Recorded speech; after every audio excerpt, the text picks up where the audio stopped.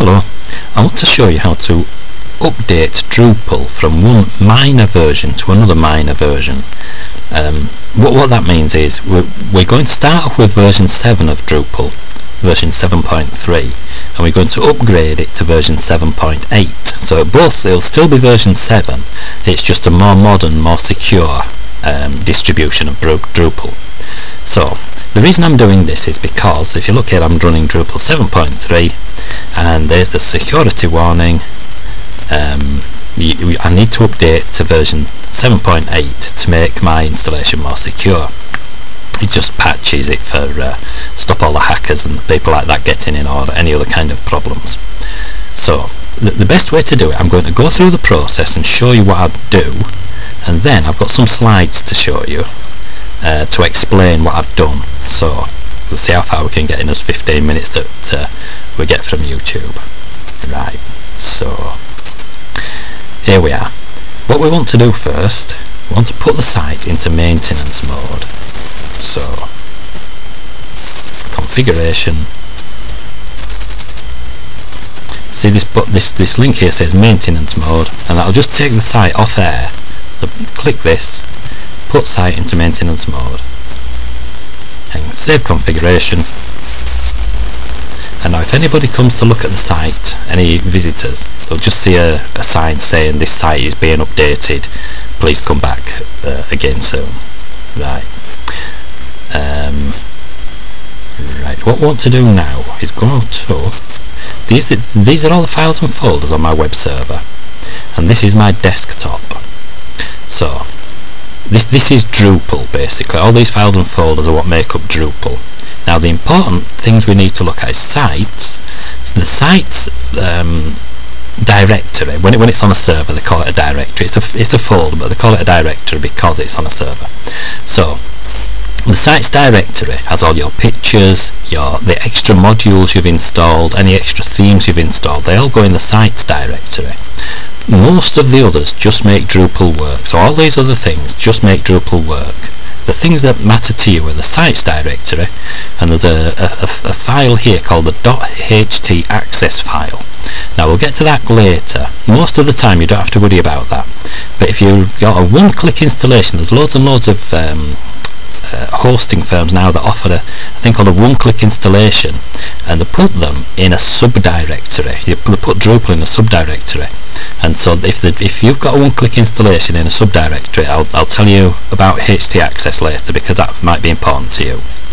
So let's get back to the story. What we're going to do.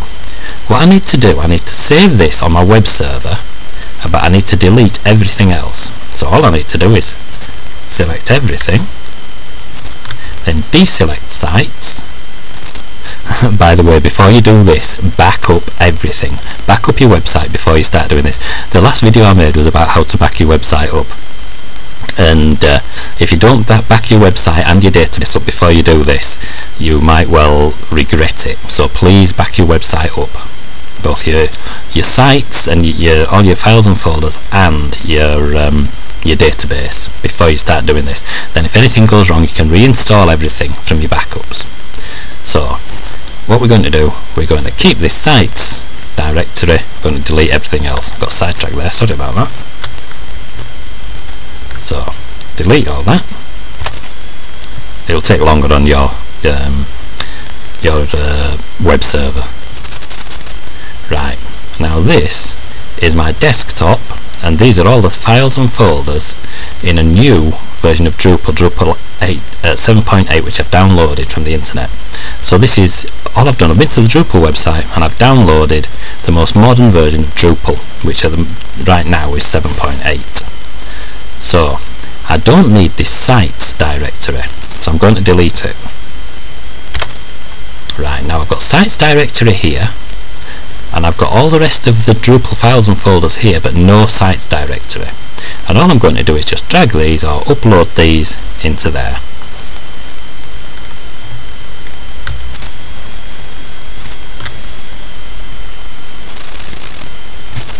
Simple as that. Right, now what's next on my list? What I really want to impress upon you is don't delete this sites directory on your web server, because that's where all the information that you need about your site is in that one there. So don't delete it, don't overwrite it, and don't delete it. Right, let's go back to our actual web page. We'll reload this and see what happened. Well, what we'll do, we need to go to update PHP. So bit difficult for you to see there. I'll just move this down if I can. Oh, there we go. So we're going to go now to update PHP.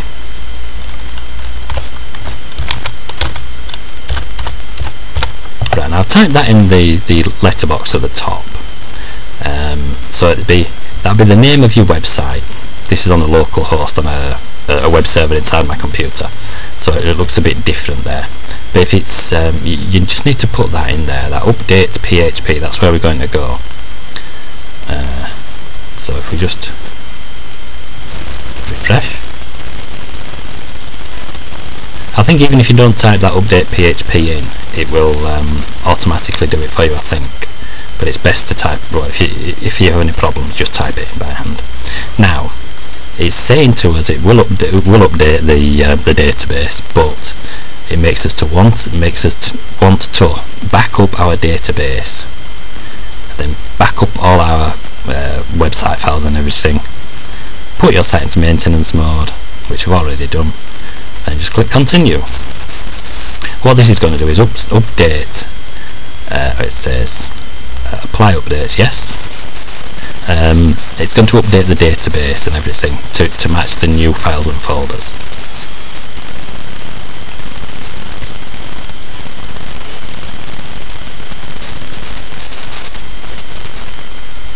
There we go. I'll just explain if I can a bit more clearly about this. What you want to do, you want to run this script. Update PHP is a script, and you want Drupal to make that happen. You want it to run that script. This is just where the website is, that bit there. Localhost just means that it's on a website inside my computer. I've got a web server inside this computer that I'm using. So you just need to put that update PHP at the end of whatever your website is. Suppose it's Bert's shoe shop online or whatever it is .com. You just put update PHP at the end there. Right, so let's go to the front page of our website and see if it's worked.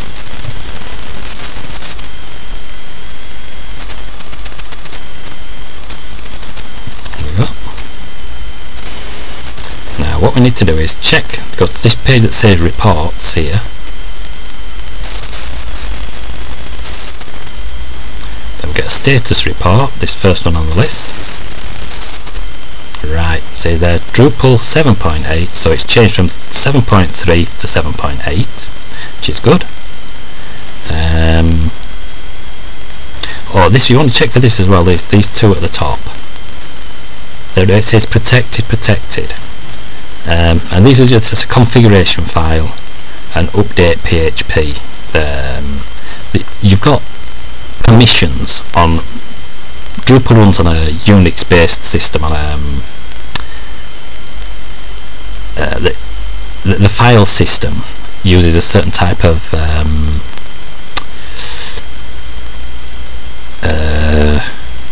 how can I describe it? It's you have permissions to do everything you want to do on the web server that Drupal runs on. You need permission to do it, and this is just telling you that the permissions are set properly, it's protected. Right, what's next on my list? Right, that's more or less it. Yep. So now I don't think I had any content in this. No, I haven't made any content, but I was just showing you how to do it. So basically that's it. That's all really you need to do to update your website. Now I've got some slides. We've got 5 minutes left, so I'll go through the slides and explain to you what I've done. Now, first of all, this is basically what we did. We'll just go through what we did. So I downloaded a new version of Drupal. I stored that on my desktop. Right, now I removed the sites folder from the Drupal folders that I downloaded to my desktop. I went to Drupal website, downloaded the most modern version of Drupal. I removed this sites folder. It's gone now, there's no sites folder in there, I deleted it. Right, after that I deleted everything except the sites folder from this server. So on the web server I kept the sites folder and I deleted everything else. So this one we've deleted the sites folder, this one we've saved the sites folder and deleted everything else. Now one thing I would say, if you've added any custom files or folders in here, if you're new to Drupal you probably won't have done. Most people that just put new things inside the sites folder. All your themes, your modules, everything like that, all your pictures, they all go inside this sites folder, but it's possible to put them outside there in other places. Now you're only likely to do that if you know what you're doing. Under normal circumstances most people who are new to Drupal won't do that. So this is the only one you need to worry about. But I would also back up this HT access. You want to make sure, if you don't back up anything else, make sure you back up your sites folder and your HT access. They're both useful. Right, so we're going to delete everything on there apart from the sites folder. And that's it. We've got the sites folder here and we've got all the rest of the folders on the brand new version of Drupal there. And when we add this to this, we'll end up with a full version of Drupal. So all we do now, we just upload these from the desktop into the web server. Right, we'll upload all of your new Drupal files and folders to your web space. Do not overwrite or delete the sites directory on your server. Don't overwrite or delete that. Right, your web server now has the updated version of Drupal installed. Well done, give yourself a pat on the back. Right, what does this one say? Aha, the sites directory and the HT access file are important. Make sure you have backup copies of both. So the sites folder and HT access, if you don't back up anything else, make sure you back those two up because they are useful. But I would highly recommend that you back up everything to start with. When you're new to Drupal, back up everything. I've done another video about how to back up your database and your files and folders.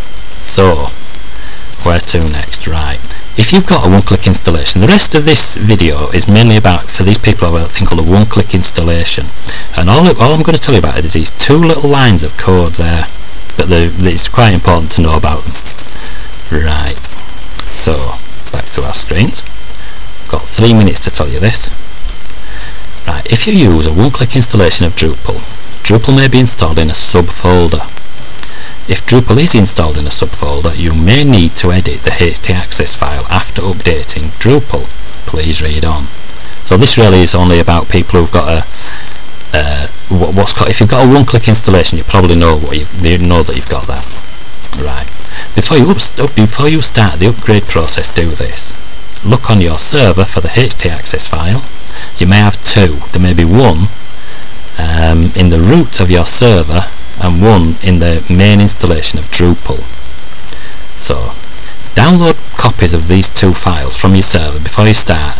Copy the HT access files and look for this rewrite base. There's a line of code you can search inside it, usually on a text editor. If you type Control F, that'll open up a search box usually, and just search for rewrite base and then that / leave a gap, rewrite base gap /